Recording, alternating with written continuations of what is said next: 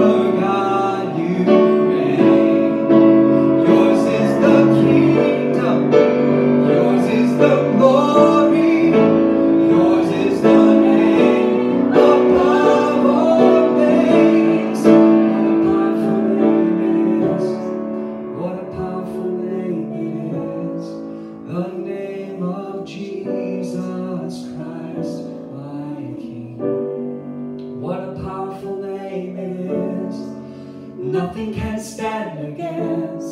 What a powerful name it is. The name of Jesus. What a powerful name it is.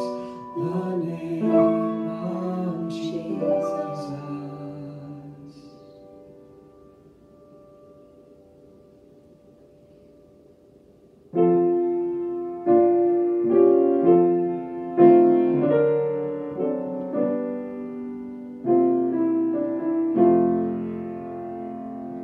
Search me, O God, and know my heart today. Try me, O Savior, know my thoughts, I pray. See if there be some wicked way in me. Cleanse me from every sin and set me free. Lord, take my life and make it wholly thine. Fill my poor heart with thy great love divine. Take on my will, my passion, filth, and pride. I now surrender, Lord, in me abide. O Holy Ghost, revival comes from thee. Send a revival, start the work in me. Thy word declares thou wilt supply our need. For blessing now, O Lord, I humbly plead. For blessing now, O Lord, I humbly plead.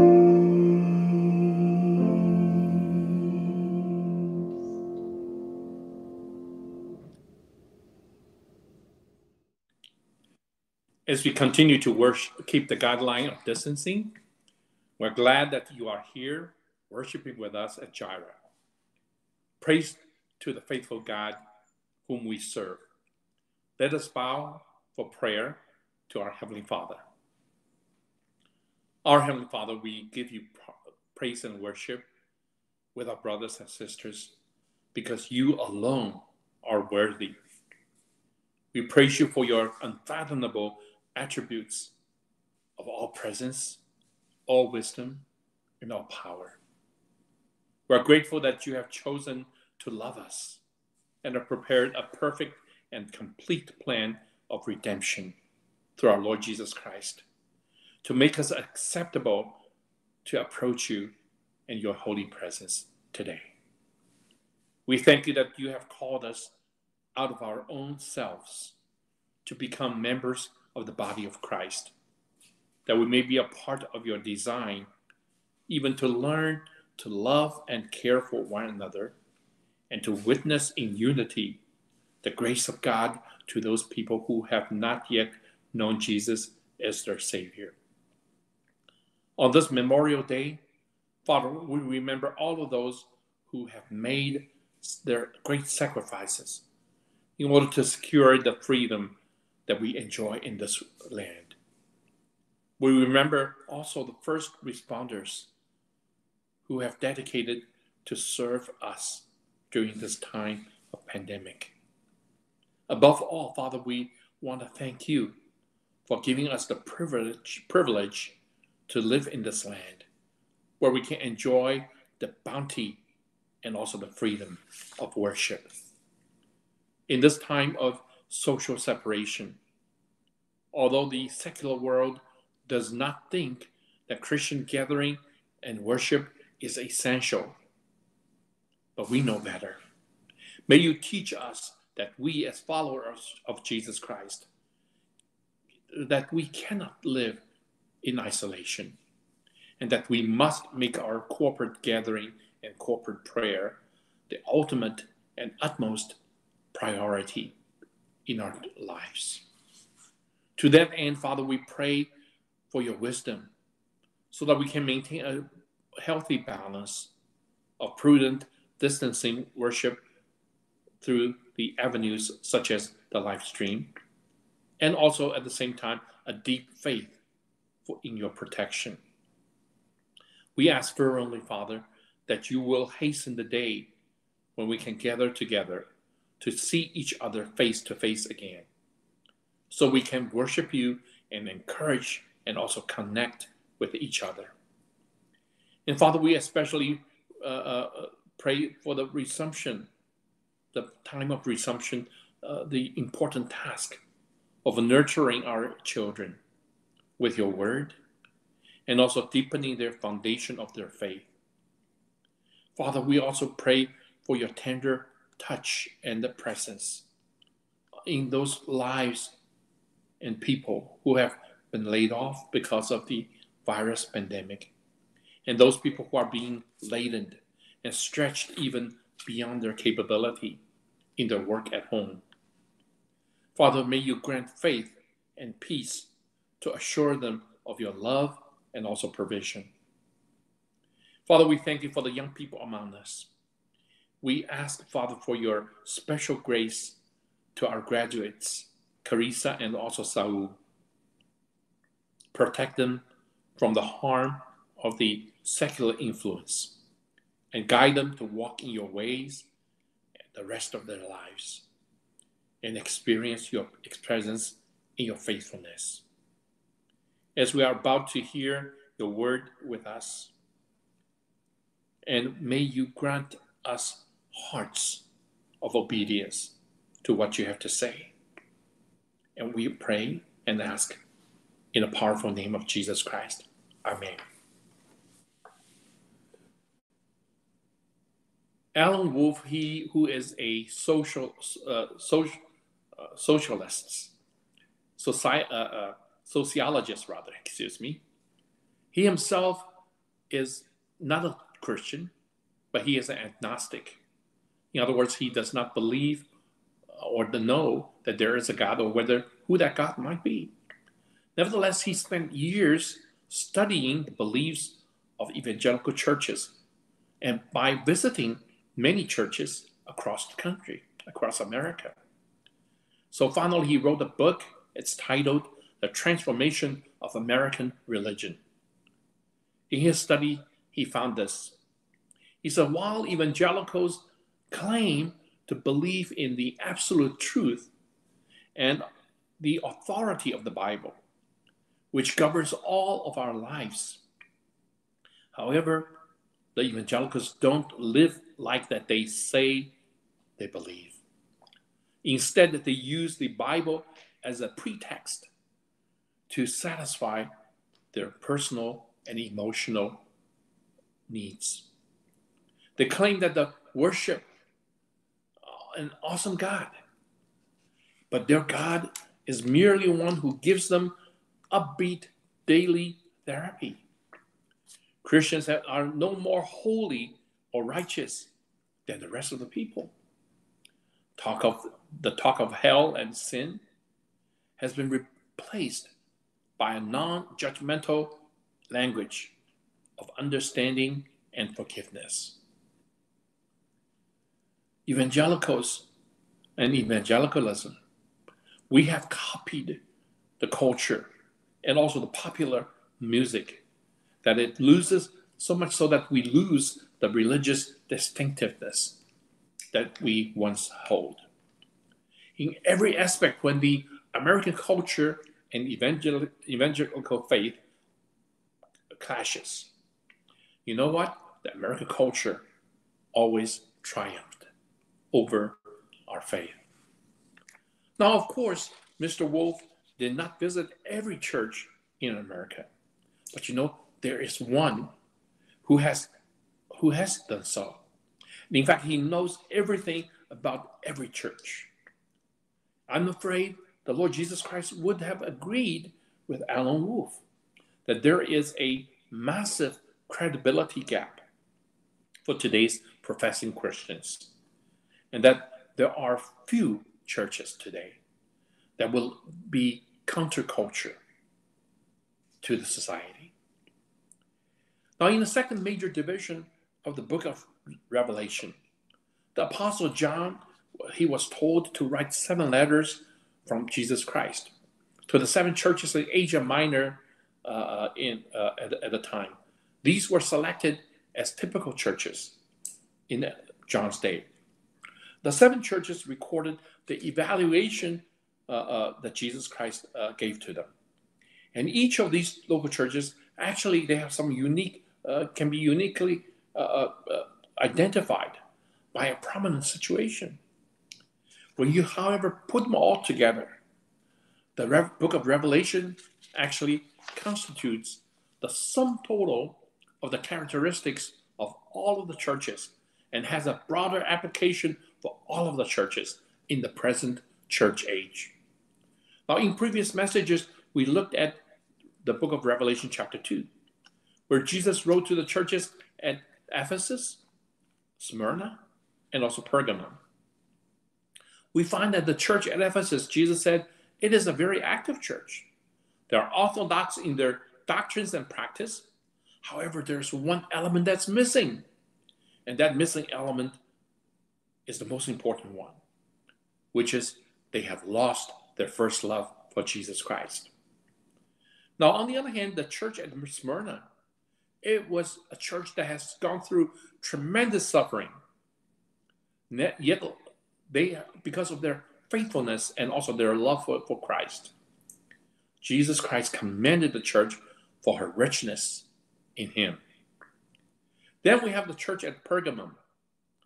It was the church was reprimanded by Jesus Christ for their compromise stand. And it starts out with the infiltration of erroneous teachings. Then it mutates into the tolerance for sin. And then finally it spreads out into a deadly growth that paralyzes the testimony of the church. Now remember, one consequence of compromise is that when you compromise your personal integrity, your moral values, or your scriptural teaching, it never stops there. It will also continue to move further and deeper until it leads to something that's very, very costly for the church at the end. Now today, we're going to be looking at the next 4 letters written to the churches at Thiatira, Sardis, Philadelphia, and Laodicea. And we will note that these 4 churches were called out respectively for their stigma and also the character of doctrinal deviation, spiritual deadness. And however, there is also some that was commended by Jesus Christ for their evangelistic favor. And then finally, there's also the tragedy of worldliness. In the 4th letter, Jesus Christ addressed to the church at the Thyatira. Jesus described himself in chapter 2, verse 13, as the words of the Son of God, whose eyes are like blazing fire, and whose feet are like banished browns.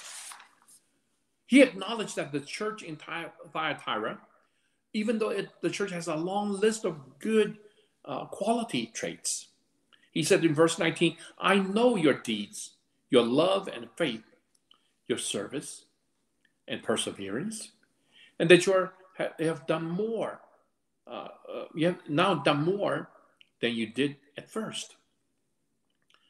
A church like that, however, Jesus rebuked them for following false teachings, just like the church at Pergamum, because of the false teaching was not merely infiltrating into the church. It has already taken roots in the church, so much so that the believers at Thiatira has gotten so used to it, they actually tolerated sin. In chapter 2, verse 20, Jesus said to the church, he said, you tolerate that woman Jezebel, who calls herself a prophetess. By her teaching, she misleads my servants into sexual immorality and the eating of food sacrificed to idols. You see, apparently there is a self-proclaimed prophetess. She was influencing the church. And the name that Jesus gave to that woman is Jezebel. It kind of suggests that she is corrupting the Thyatira church, much like Ahab's wife, Jezebel, corrupted Israel in the Old Testament time. This might be how it goes. Since Thyatira was a commercial center with many trade unions, trade guilds, idolatry and morality, these are very rampant in the city of Thiatira. And those two are the enemies of the church. And these practices were always present when trades were made. Here comes Jezebel, who had this following reasoning. He said, hey, Christian businessmen, it's okay to lower your standards. When you participate in the idolaters, to participate in the idolaters feasting, just for the sake of making a trade, doing some business. Unfortunately, these Christians also drifted in the immorality that went with it. In similar ways, the world and culture around us today, it grows more and more immoral, be it homosexual lifestyle, abortion, pornography, or postmodern tolerance. Many believers today become so used to it, we are desensitized. And we cannot tell the difference between secular values from the biblical values when we hear from the false prophets preaching from the pulpit. And they fail to take Jesus' warning to examine the fruit of the depraved lifestyle of these false teachers. Many churches today are also conformed to the mold of the world when they don't confront immoral lifestyle of members in their midst. Many churches fear that if we were to confront them, we may lose some of the members, or we may be accused of being unloving. But you know, the biblical love never condones wickedness, and the Lord will not tolerate sin in his church, because righteousness is not a matter of balancing the good and the bad. It does not do that. Righteousness is absolute. What the Lord wants is genuine repentance. And when church refuses to repent, Jesus said, I who search the hearts and also the mind and will judge you with the intense suffering. And this is a tremendous warning for the churches, all of the churches. But however, there are some who did not follow this path. Jesus said, those of you who don't hold to her teaching, Jezebel's teaching, and have not learned Satan's so-called deep secrets. Jesus said, I want you to know that you will join me one day in the millennial kingdom. You will be administer justice with me together. You see, Satan was also called the bright star. But Satan only brings about darkness, and death. Jesus said, you are going to be overcomers. You will be identified with me, rather. And Jesus Christ is the bright and morning star. And Jesus said, you will also receive the title of morning star because you identified with me. As morning star appears just before the dawn, it may refer to the rapture of the church before the dark hours of God's judgment on the world, preceding the dawn of the millennial kingdom. Brothers, sisters, are there areas in your life that you have compromised and conformed to the world pattern? Repent. Change your ways. Change your mind. He who has an ear, let him hear what the Spirit of God says to the churches. Do we hear him? Now, the next letter is addressed to the church at Sardis. The city Sardis is an ancient city. It was once a very wealthy capital of the kingdom of Lydia. It sat on a hill surrounded by high cliffs, which made the people, city dwellers, very cocky and very self-confident.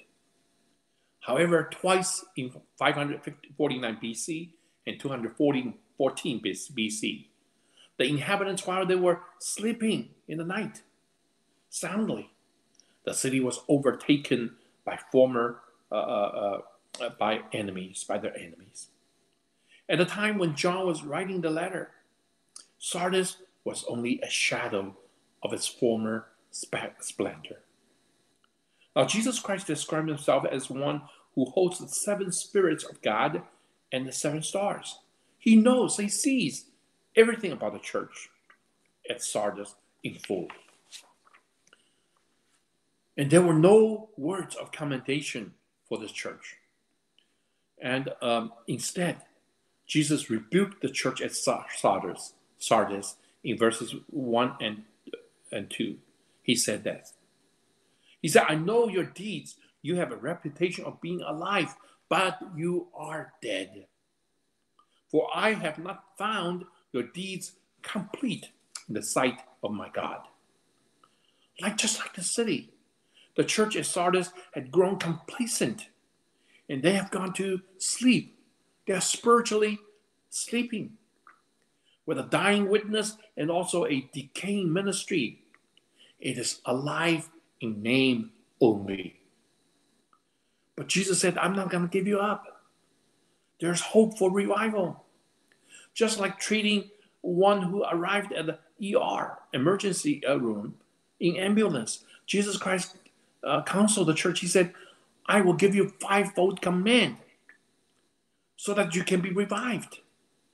In verses 2 and 3, Jesus said, wake up, strengthen what remains and is about to die. Remember, therefore, what you have received and heard, obey it and repent.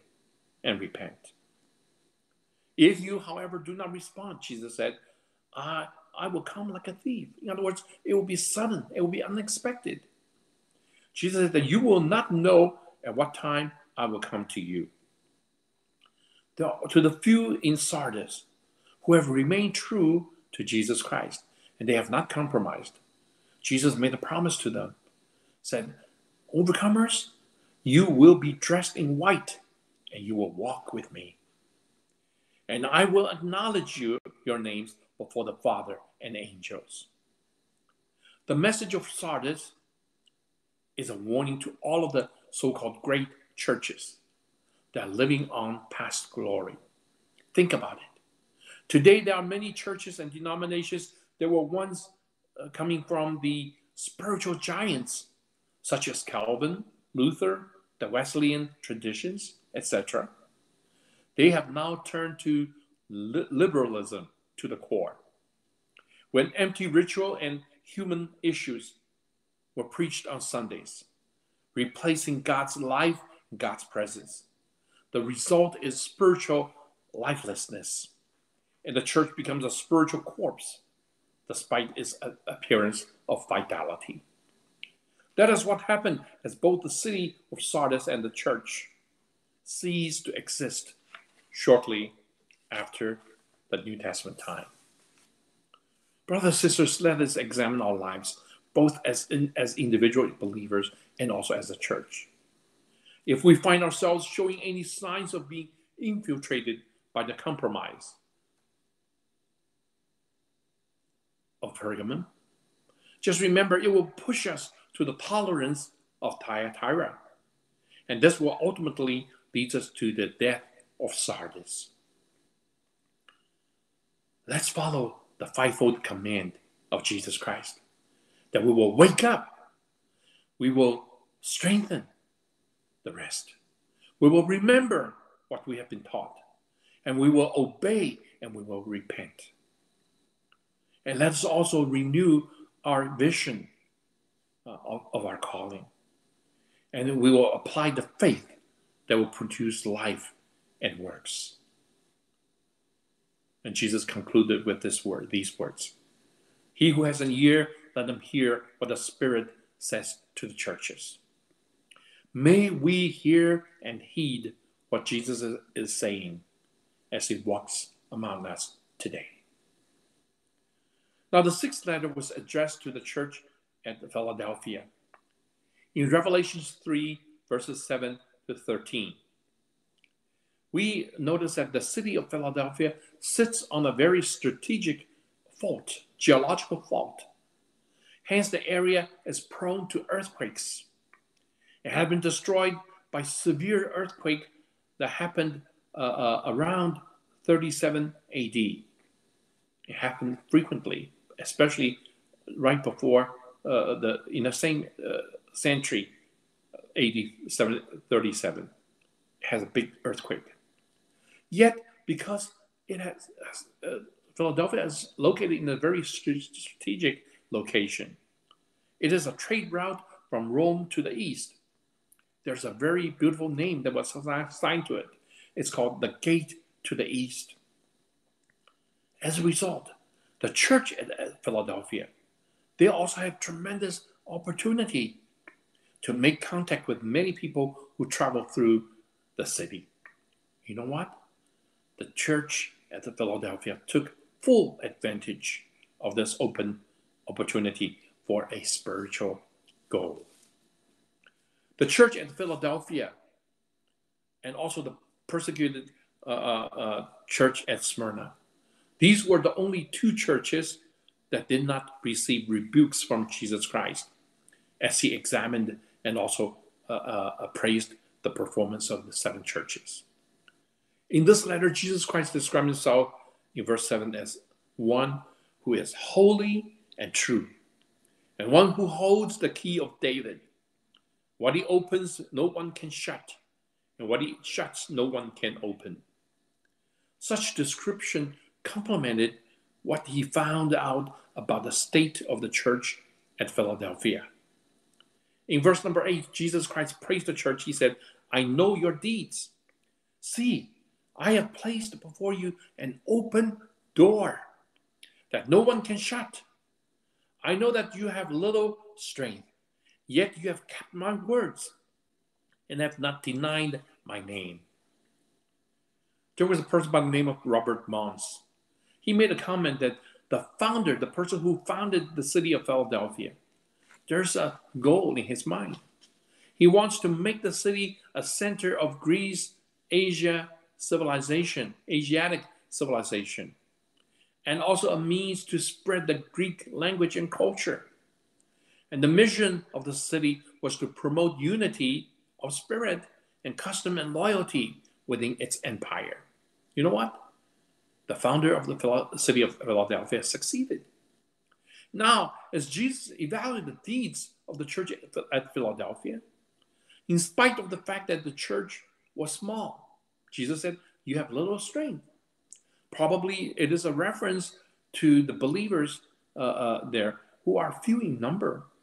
They are probably low in societal status. Nevertheless, Jesus found that the church had taken the opportunity of the gateway of the East to spread the gospel of Jesus Christ. For that reason, Jesus said, I'm going to give you an open door, and you are going to be the gatekeeper and also the gateway to salvation for many. Note that the church remained faithful to the word.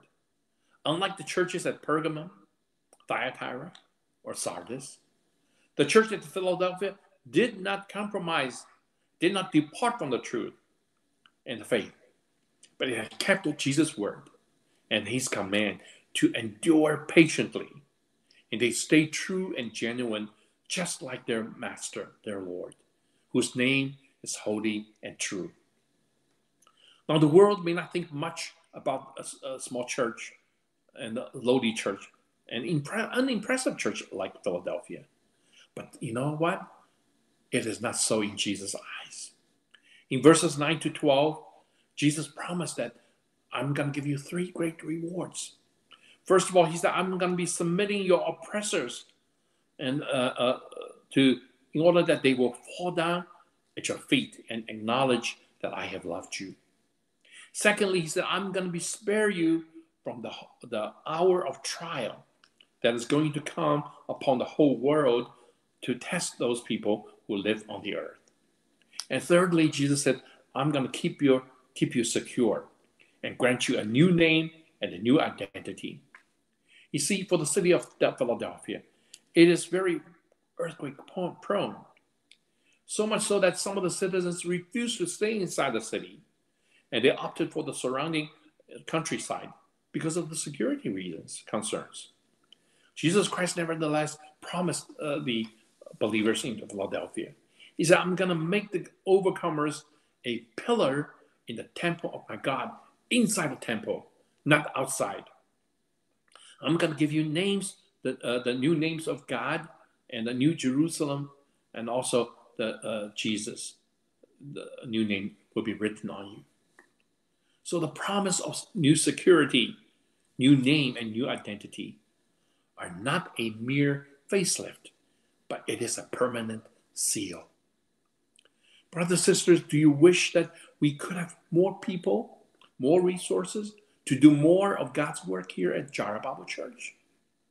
The letter to the church at Philadelphia reminds us that it is not by the size or ability, but it is determined by the godly vision of an open door, coupled with faithfulness and courage and commitment. In our multi-ethnic ministry vision that God has given to us, I believe God has shown us this open door. For example, we have many ethnic groups living in our neighborhood.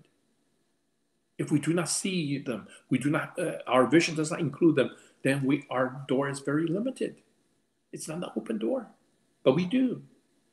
And we also have the road construction site situated on our property for another year until the May of 2021. These are opportunities. These are open doors. Are we praying and willing to reach out to these people before the opportunity is gone? Given the current trends, the work of the Great Commission will be met with great opposition in the days ahead. But you know what?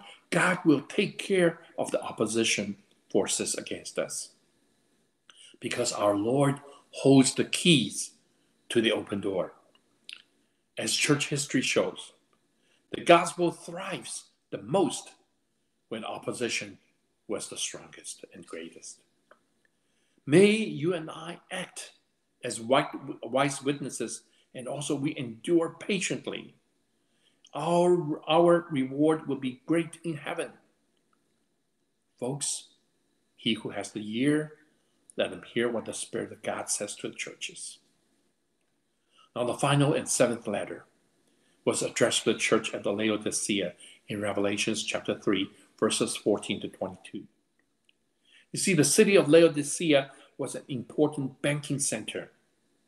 It has a medical school that developed a world-famous eye salve to strengthen the eyes. And it is famous for glossy black sheep in the region that provides high-quality wool for clothing and for carpets. For all of the wealth and also the notoriety, however, the city has a major flaw.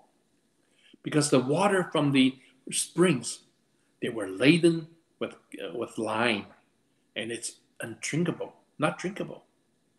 Water, therefore, has to be piped from nearby cities, such as Hierapolis, a few miles north of the city.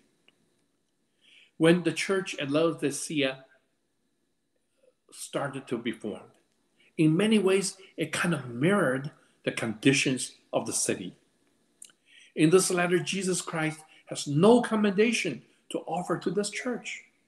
He described himself in verse 14 as the one who is the Amen, the faithful and true witness, and the ruler of God's creation. Now, the word Amen is a word of affirmation. Jesus said, what I said is yes and no is no. While the church had been unfaithful and blinded about their spiritual status, Jesus Christ remained faithful and true. And he said, I'm willing and I'm ready to restore you from your confusion and darkness, as I did in the first creation. I'm going to restore you because I'm the ruler of God's creation. And so Jesus Christ severely rebuked the church in verses 16 and 17. First of all, the Laodicean church was pictured as utterly disgusting to Christ because of their lukewarmness and also spiritual in their spiritual lives. They were neither hot nor cold. Geographically, the city has it's a water source from a nearby city of, as I mentioned earlier, Hierapolis. It is known that Hierapolis is known for its hot medical springs. And there's another neighbor, the city of Colossae. It was known for its cold and refreshing pure water. These are the sources of water that the city of Laodicea draws from. Now, lukewarm water is useless for either purpose. So the church at Laodicea was kind of like that, in the searching eyes of Jesus Christ. That's how Jesus rebuked the church. Secondly, the Laodicean church also used a wrong standard of measurement. They measured the church's spiritual health by their earthly health, by their wealth, and by their prosperity. And the church was so wretched and pitiful that she didn't even know that she was actually poor, blind, and naked in God's eyes. So Jesus Christ said, I'm about to spit you out of my mouth. The church at Laodicea is typical of the secular church in the 21st century. Very, very much content with spiritual things, material things. They open for services, they read the scriptures, they pray, but there's really no spiritual fervor in it. And what is the remedy? Jesus was not about to give it up. Jesus advised them in verses 18 to 21. He said, I want you to refocus on spiritual richness. Buy from me gold refined in a fire so you can become rich. And I want you to wear white clothes, symbolic of righteousness and righteous deeds. That is, you seek God's priority. And Jesus said, I want you to put on your eyes salve for spiritual sight so they can see things from a spiritual perspective. And Jesus Christ tenderly reminded the church this way. He said, those whom I love, I rebuke and discipline. So be earnest and repent. Brothers and sisters, are you a lukewarm believer? Jesus will chastise you if you are, because he loves you. So let's be wise, repent, and get fired up. Then finally, Jesus made a final plea to each believer, and he offers two great promises. The first one is found in verse 20 and verse 20 here. He said, here I am. I stand at the door and knock.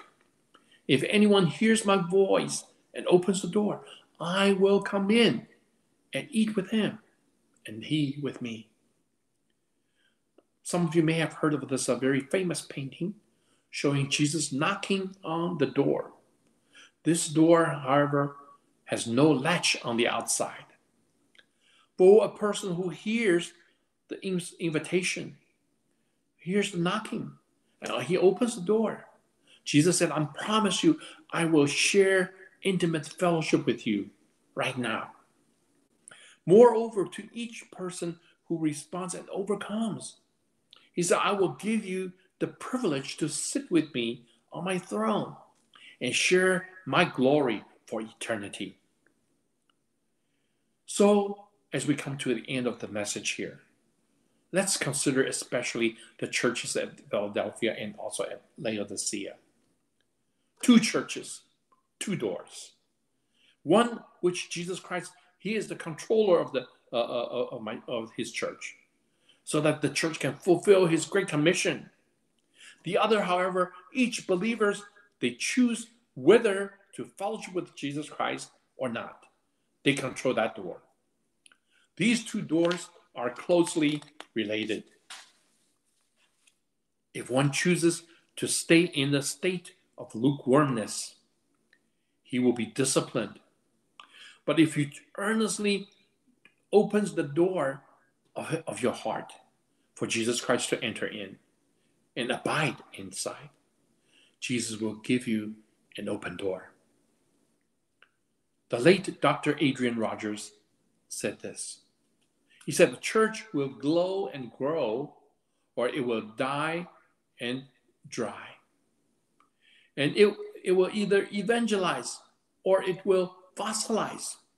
It never stands still. Growth is possible even in the toughest times. Perhaps even more so now that we have the pandemic around us that causes so many to lose hope. Well, they will regain the hope, provided that you and I bring the hope of the gospel to them. In this 21st century, the opportunity to spread the gospel is never greater. We have all kinds of means, such as cell phones, podcast, email, Facebook, live stream. On top of that, we have the people from different nations, ethnic groups, and cultural backgrounds living in our and working around us.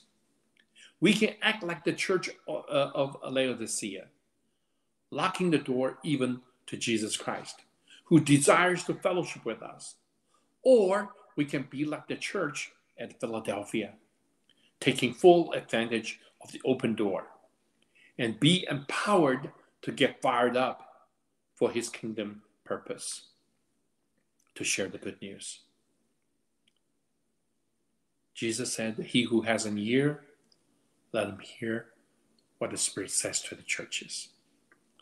Brothers and sisters, may the Lord help us hear what the Spirit is saying to the church today.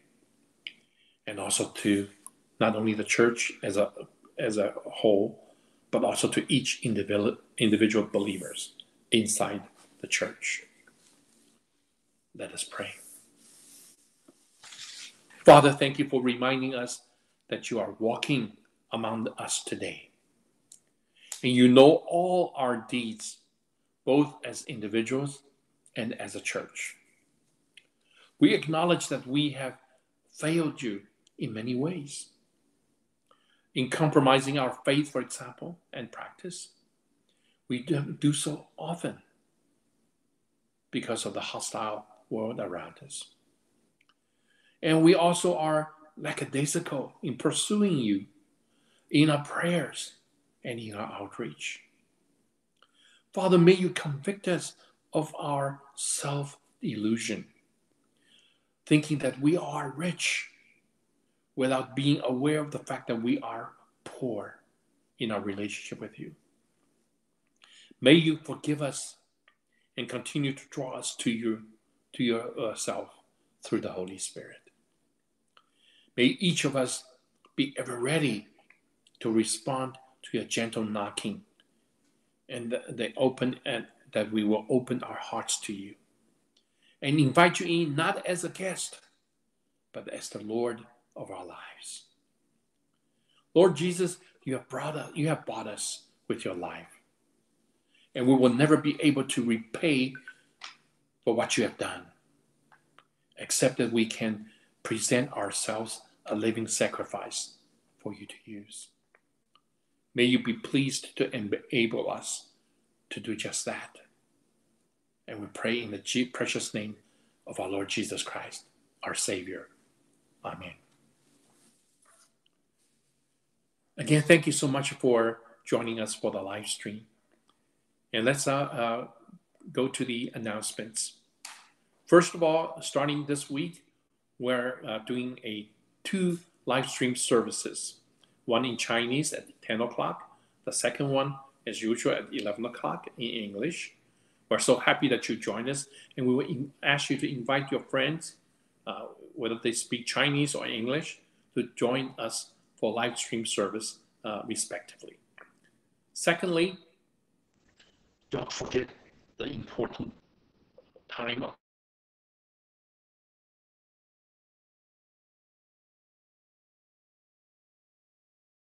there is power in our corporate prayer service. When the early church prays in chapter 4 of the book of Acts, even they pray so much so, even there's an earthquake shaking the door, shaking the city. Folks, let's gather together and pray. And finally, just to remind you, always check on your email or other devices of communication to make sure that you're up to date with the church activities. Pray that the church will be able to open up for gathering and worship in the days to come. Pray for our children, especially, that we will be able to nurture them in God's ways and nurture them, share with them the Word of God faithfully. With that, let's bow our heads for God's benediction. Father, may you help us live each day so that we will walk closely with you, that we will love you with all of our heart, mind, soul, and strength. May you show us that you have given us an open door. Motivate us to take this window of opportunity to reach many for Christ. Father, now may you bless us with your blessing. May you protect us from physical and spiritual harm in the coming week. In the blessed name of our Lord Jesus Christ, I pray. Amen. God bless you, my brothers and sisters. May your life be filled with joy, peace, and rest. Amen.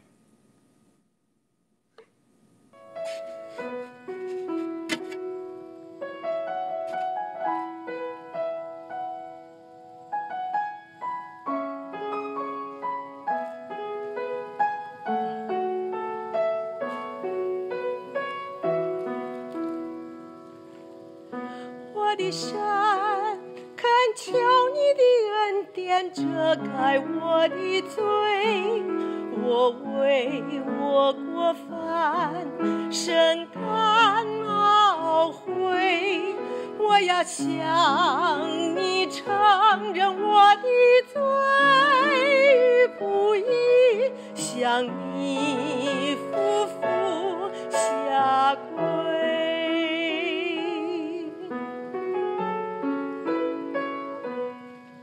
我的神，恳求你的恩典遮盖我的罪，我为我过犯深感懊悔。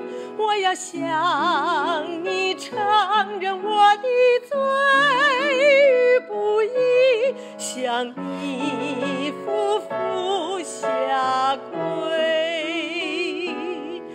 我要现在向你献上我的祷告，求你拯救我，使我不知羞愧，隐藏我，保佑我，环绕我，引导我，我要一生至死跟随。